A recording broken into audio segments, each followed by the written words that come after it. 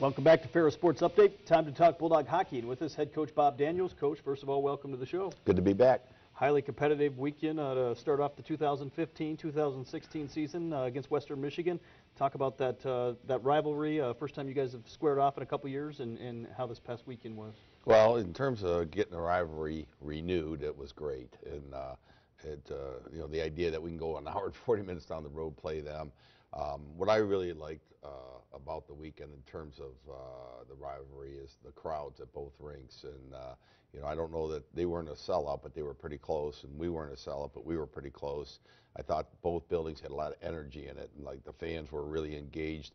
And then in regards to the hockey, it was excellent. It was really hard fought. Very competitive, tough, almost mid-season in its feel to it. And it's a perfect way to start the year in terms of preparing us as we start looking forward to conference play. But I was real happy with the way the team played on the weekend.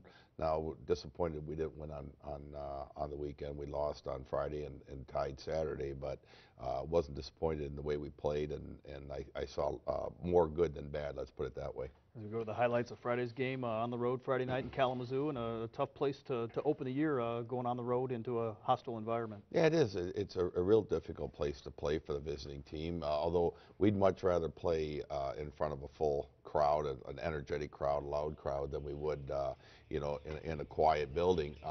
We also had an awful lot of Ferris fans that came to this game, and so it was pretty good. And you can't, that's the end where it wasn't full, but the sides are packed, and their side was obviously you can see that crowd there, and the opposite side of the arena was even better yet. So it was a good, like I said, energetic crowd, and we jumped out to a lead. We held the lead most of the game.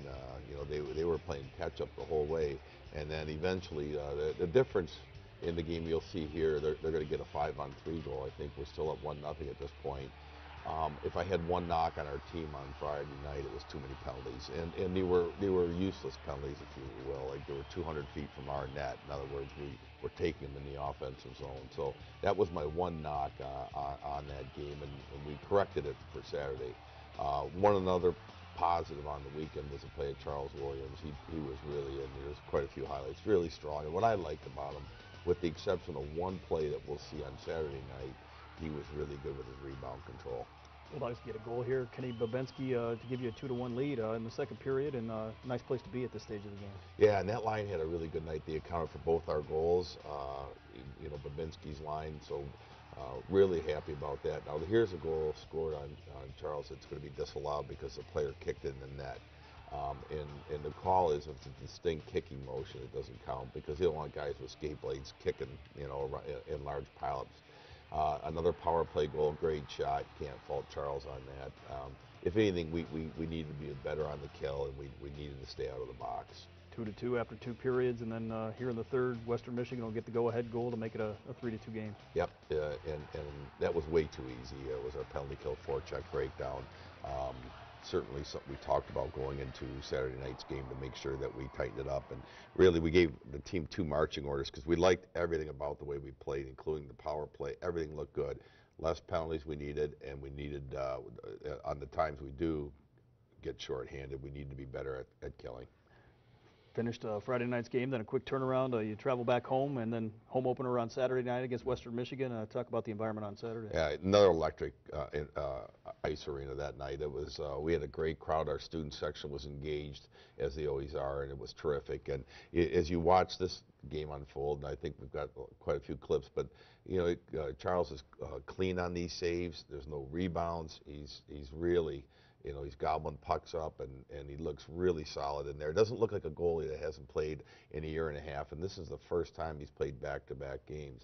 Now, what we just saw there, here's the second penalty shot we've given up in 2 weeks. Last week it was Lethbridge, and the good news is Charles is 2-0 on those penalty shots.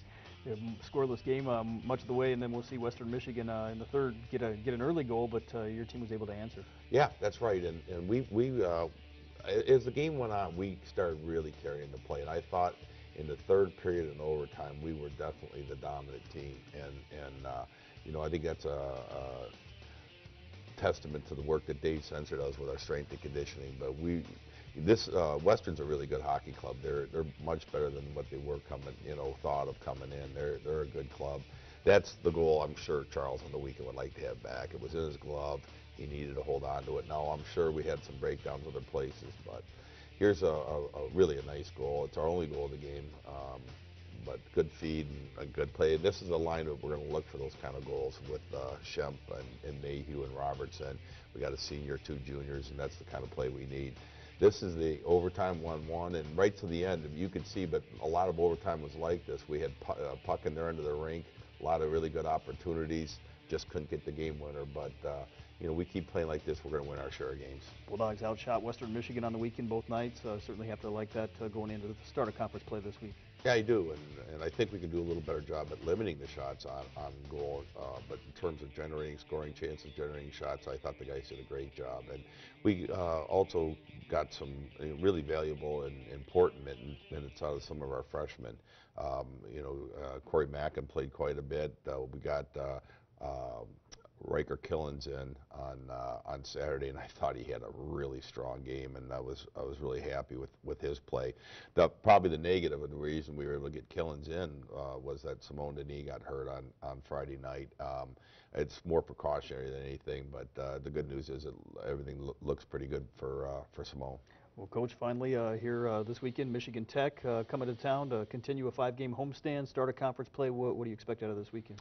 Boy, it'll be a lot like last week, and if anything, Tech might have a little bit more firepower up front, and that's nothing against Western. I like their team a lot, but it's a veteran team coming in here for Tech. They're one of the teams picked, either them or Minnesota State or Bowling Green, as the teams to beat in our conference. But we're looking forward to it. We're not going to, this is going to be a tough 10-game stretch that we're in, but we're really looking forward to it, and I'm very optimistic going into it.